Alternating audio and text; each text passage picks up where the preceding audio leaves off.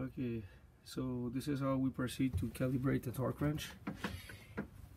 You use a scale to know what weight you're gonna put on it, which is 28.2 pounds. So we will check also for a add-on weight in case we want to calibrate also for a higher weight. So this jack is 24.2. Okay, in order, the setup is you put your torque wrench in a vise. Put the ball not in the teeth because you don't want to damage that. The other thing that is very important is you got to have your torque wrench that is I would say level or very close to it. Of course you gotta hold it sideways because you cannot sit it here, and here it's higher. So I put some paperboard slightly on the higher point of the block on that side and the lower one on that side because it was not very leveled. So this is the setup. Of course, obviously also you got to have it level like that you can eyeball it. It's not as critical. Then what you do is there is depending on your model, this one has one of these cap here, and then I was to remove that, but I thought I would show you. So you remove the Teflon tape to access. This is like a set screw with a Allen key. There's a counter knot down there, I don't know if you can see it.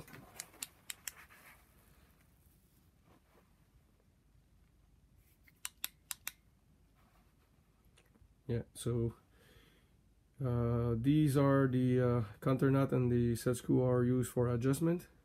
So now I'm gonna remove this and I'm gonna set the whole thing up, and we're gonna go from there. Okay, so here's how this goes. You hang up your weight that you know the value. You hang it up with a rope on your torque wrench. Then you gotta measure the distance from the ball center to the center of the rope, right? So in this case, I don't have it in hand exactly, but it's about 17 inches. So what you do is you take 17 inches, you divide it by 12 to know how many foot you have, how many feet, and then you multiply that value by the weight you're hanging there. And the idea is you're trying to, you lift it up. Now it's not clicking, right? So what you do is you loosen that set screw here until it clicks. You gotta be able to click it. My value is 41. The calculation I made is 41, by the way. So 41 foot-pounds. Pound feet. So you want to have it at 41, it barely clicks, and at 42 it doesn't click. That's what it should be like. You don't mess with that if you don't have to. You can just check it without playing with the setting. But in my case, I knew it was not right on that torque wrench, so that's why I'm doing it. Okay, so if you look at it, when you lift it slightly, you release it very gently, and it's clicking. So if we add one more, that should not click enough.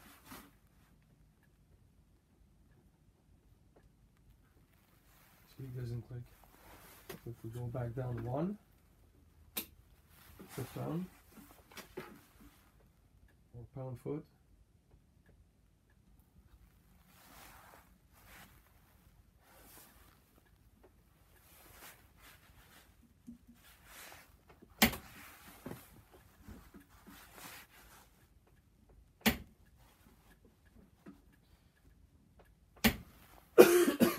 for some reason the first time it needs to be pushed a bit, so try to show you how I go with the weight on it. This is what's important is you lift it up, you try to stop its balancing move, you just release it. Just like you don't want it to click, and then if you go to the second one, 42 pound per foot, pound foot. Now it's clicking. It should not.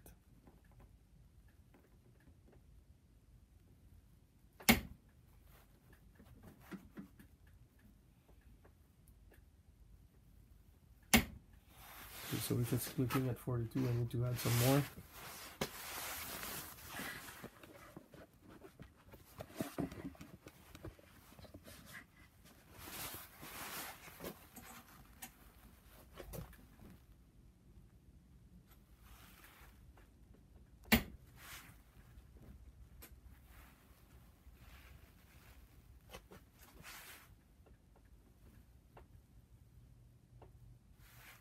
So 42 is not clicking. 41 should click.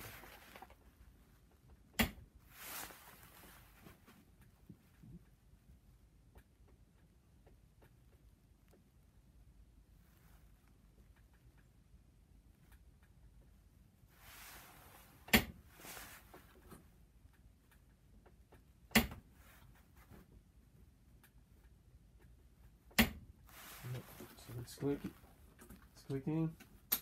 42.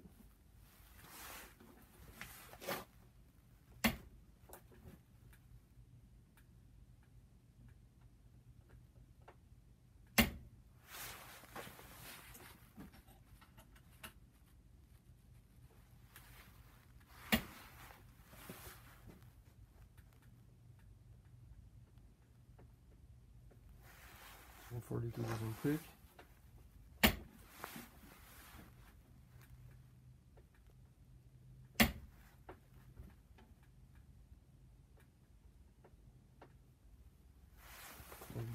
Click, and then 41, that should click.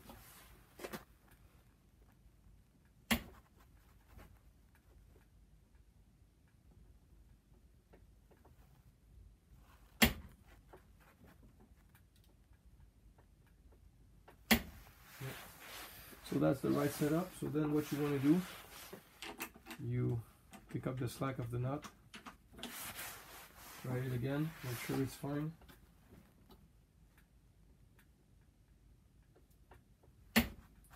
Okay, 41 clicks, 42 should not click.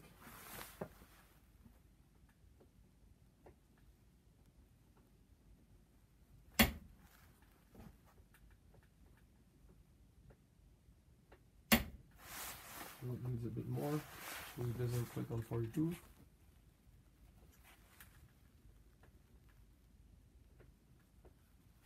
So 42 doesn't click now.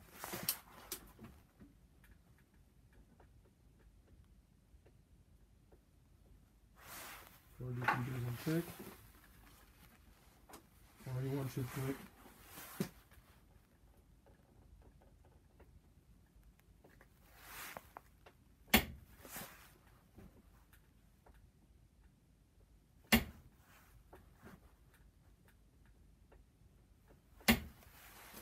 Clicks and 42 doesn't click. So that would be the proper calibration.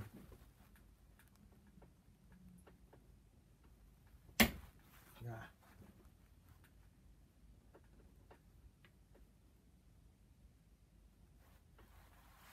.42 doesn't click. So what you want to do is you want to tighten up the nut while you're holding the set screw with the Allen key, so you don't lose your adjustment.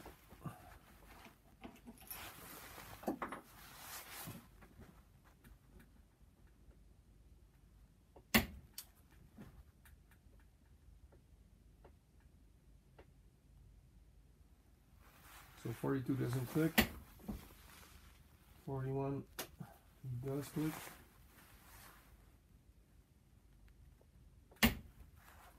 There you go.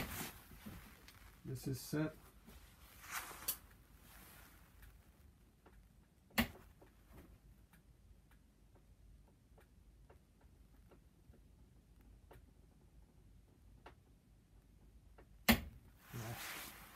Needs slightly more, just slightly more.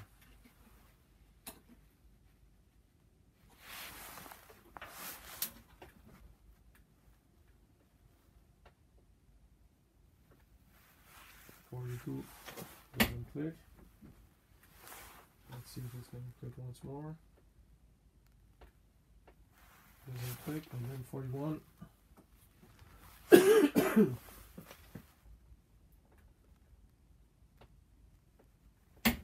41 clicks. So we can remove this for now. Just want to make sure we lock it properly here. That's the key here.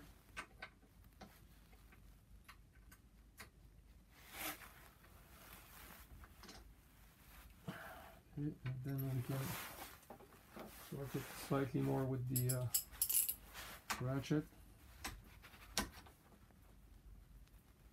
Okay. That should be good enough. That should not be able to move easily. Yep, that's locked. So final checkup.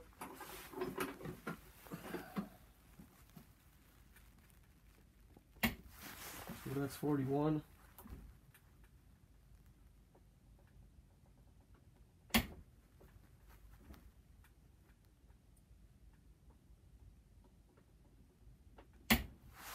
$41 clicks, and then 42 should not.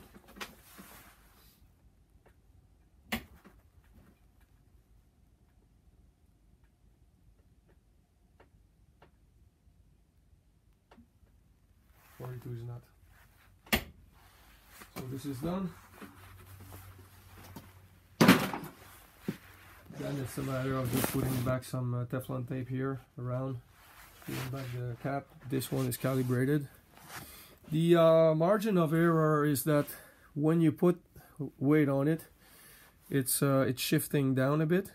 So the difference in length with the theoretical, or if it's horizontal between the center of rotation and where you apply your force, which is the rope. So the difference in length that this is compared to when the torque wrench is slightly down, this is your margin of error. The other margin of error would be your weight. When you measure the weight that you're going to put there, this device is the major margin of error. Because as you can guess, we can measure the number of inches here and convert it into feet, and that is very precise, so it's not a big deal. So really it's and as you can see, if it's gonna go slightly down, the difference in distance from here to the pivot, and once it's slightly down, it's not gonna be a big difference. So this is how it's been calibrated anyways. So, and one good thing to be done is I can add the other weight, which is the jack on it, and check if it's gonna click at a higher value of torque. That should be close to it. It's possible sometimes that you might have variation along the scale of the tool, but that's pretty much the way it works. Hope it helps. That should not click enough.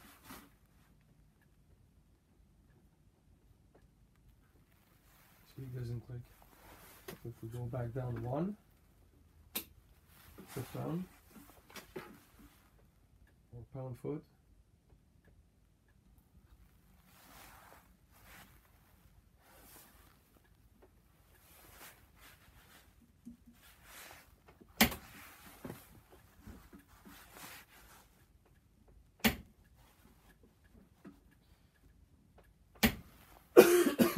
For some reason, the first time it needs to be pushed a bit. So try to show you how I go with the weight on it. This is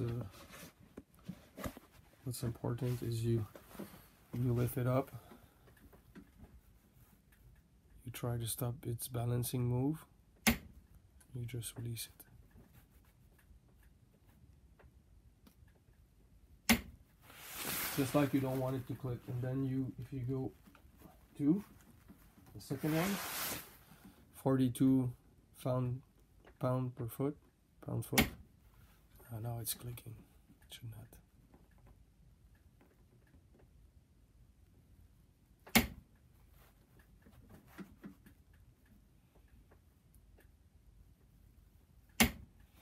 Okay, so if it's clicking at 42, I need to add some more. So 42 doesn't click.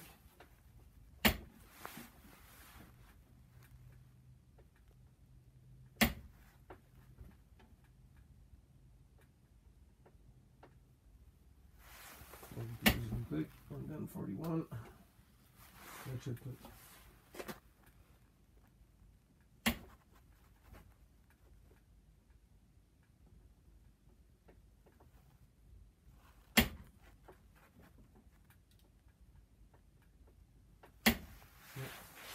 So that's the right setup. So then what you want to do, you pick up the slack of the nut, try it again, make sure it's fine. Okay, 41 clicks, 42 should not click.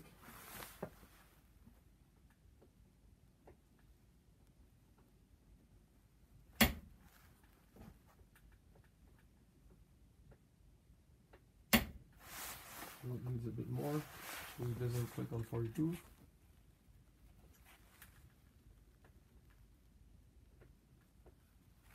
So 42 doesn't click now.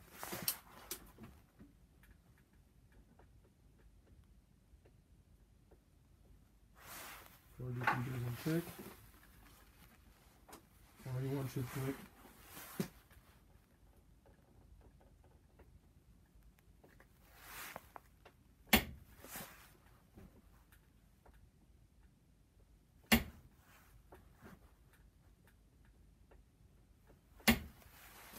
Clicks and 42 doesn't click. So that would be the proper calibration. Yeah.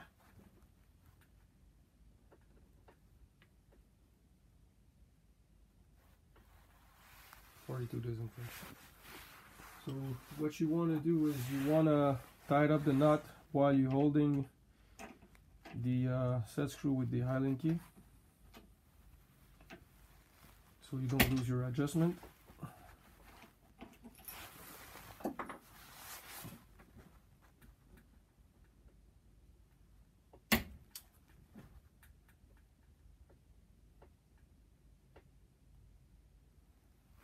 So 42 doesn't click, 41 does click.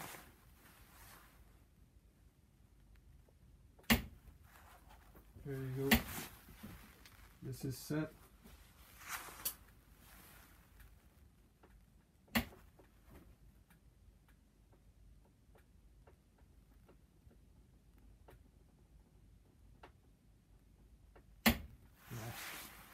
Needs slightly more, just slightly more.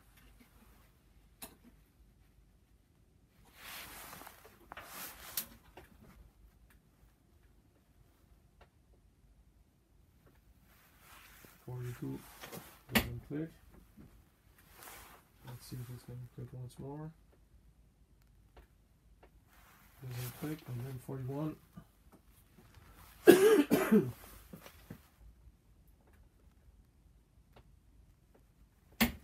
41 clicks. So we can remove this for now. Just want to make sure we lock it properly here.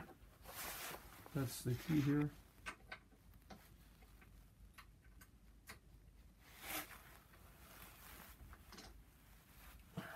Okay, and then we can work it slightly more with the ratchet.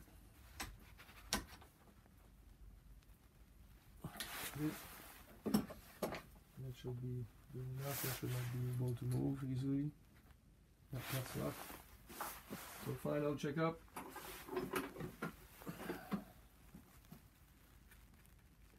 So that's 41.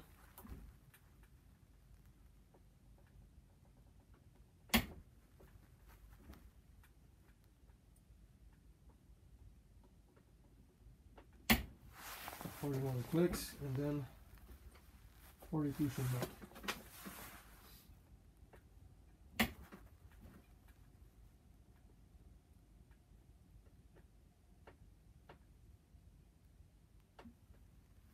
Is not.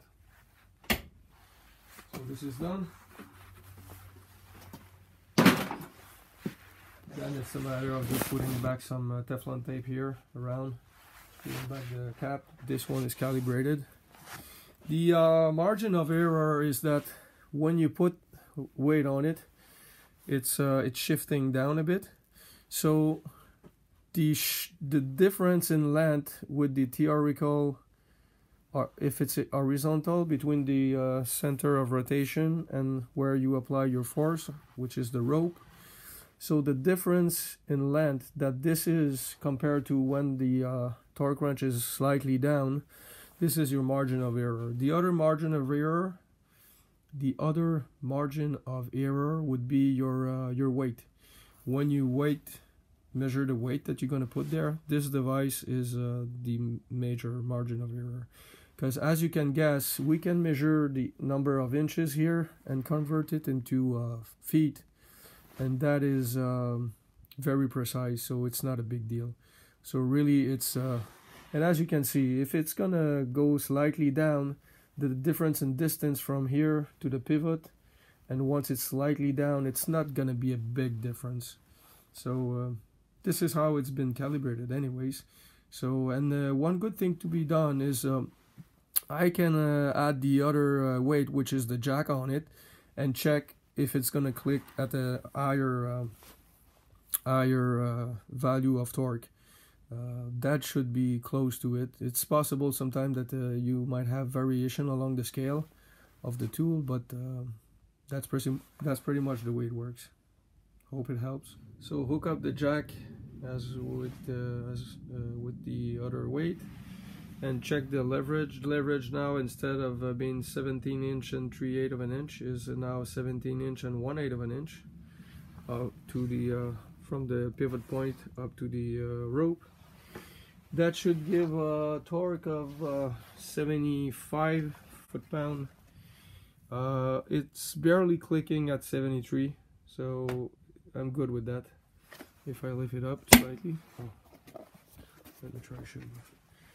I'd rather it to take 1 or 2 foot-pound more to make sure that it's when I'm screwing a boat, it's gonna be good enough. So if I lift it up, I'm just barely releasing it. Just need a little tap here. Doesn't take much. So that's pretty good. If it would surely click at 72 if you want to be by the book.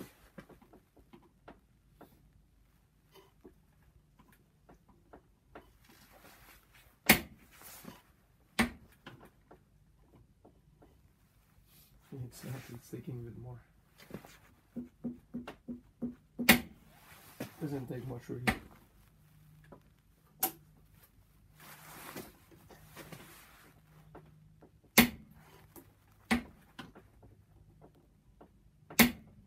So at 71 it's really clicking.